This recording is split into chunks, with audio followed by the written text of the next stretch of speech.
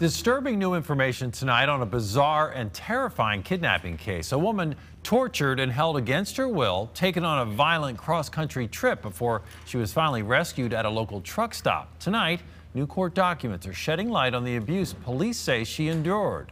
Rarrick takes a closer look tonight. Chelsea?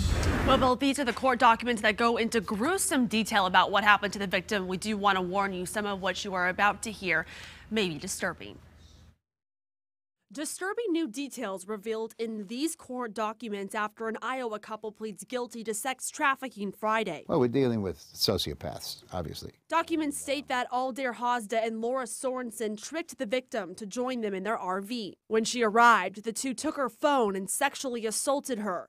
The defendants began their trip to Virginia to visit Hosda's daughter. During the trip, the two attempted to prostitute the victim along various truck stops. Court documents also say that while the victim was held captive in Virginia, she was tortured and beaten by both Hosda and Sorensen. A dog collar and leash were forced onto the victim, and she was ordered to jump from the RV onto a gravel path. The two defendants also sprayed bleach into the victim's wounds. These people are sadistic.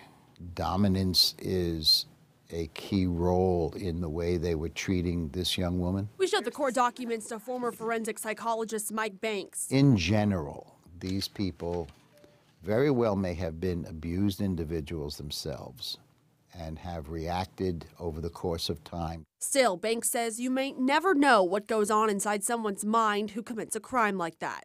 What exactly they were thinking, I have no idea, other than to make money off the prostitution. Now, we reached out to the truck driver that originally spotted the victim back in January about the plea. Kevin Kimmel tells CBS 6, quote, "I've lost a lot of sleep reliving that day, and I feel that a huge weight has been lifted off of me. Thank God they are off the streets." Now, the two defendants are set to be sentenced in August.